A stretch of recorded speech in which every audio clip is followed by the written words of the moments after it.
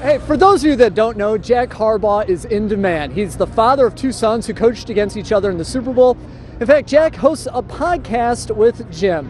Jack has made numerous coaching stops along the way, including one at Michigan. And one of his first stops, and actually it was the first stop, was Perrysburg, Ohio. He moved away in 1964, and he is yet to return, but he recently made that trip back to Wood County.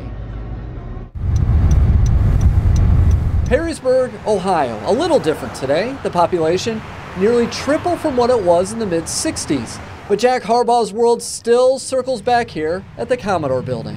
Coach, I miss you. Even running into Rick Denstorf in the parking lot, an old coaching buddy from 25 years ago. This is our old school right here. Yes. This is the high school. Yeah. And I was telling Rick, when you get to this age, the names slip away. Yeah. But some of the players that were on the team at the time. Yeah. Some 60 years ago, but you still have... You can still tell specific things that they did. Jack's walking tour through the renovated Commodore Building begins. Is the floor different? This is great. You kept all this. Amazing. Coming back in time here. Oh, yeah. Now I remember this. Other thing I remember, the boxing gloves on the yellow jacket. Yeah.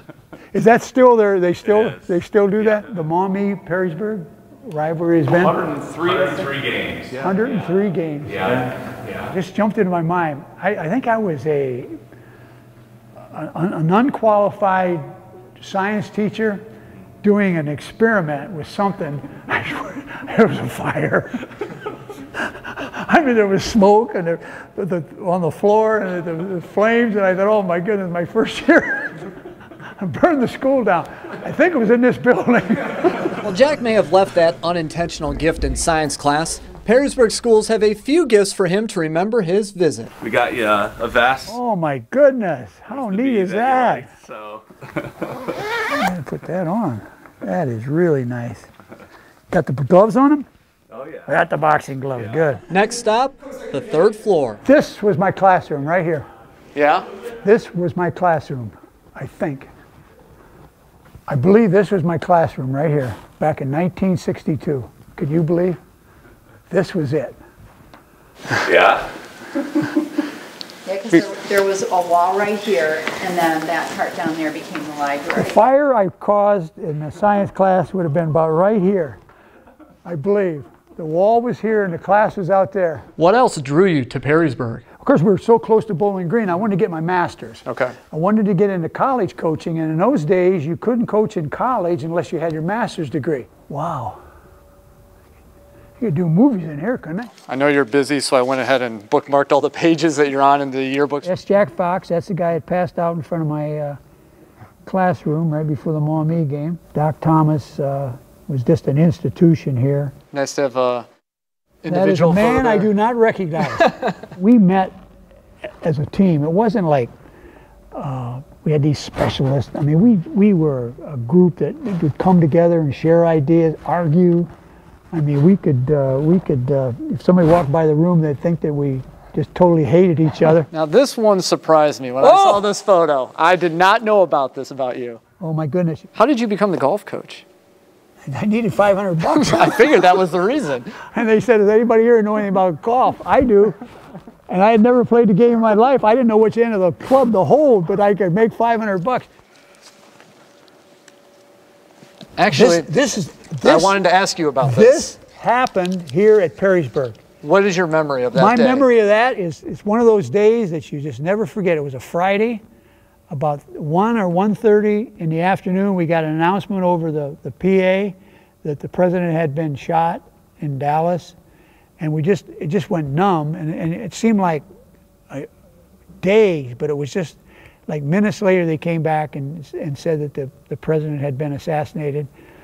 And we didn't have cell phones in those days, and so they released the students to go home. Jackie was pregnant with Jim. That was November when the president was assassinated. She was 8 months along with Jim. And she came and we met. She met me here. She met me after school, and she was a mess. I mean, she was just totally broken up. And I worried about her. And then that night, in this auditorium, they had a play going on or some kind of a school function going on, and they decided to have it. Okay. And so my recollection is that we came to it, and it was just the most somber, grief-stricken evening that you could ever spend with other people. And I remember it like it was just yesterday. Then the weekend that followed with Lee Harvey Oswald, and then Monday no school, and they had the funeral and all of that. I saw that, bang, and that just jumped back in time with that whole event. About 1/2 mile down the road from the old high school is 975 Louisiana Avenue, the Harbaugh's home in Perrysburg. Golly.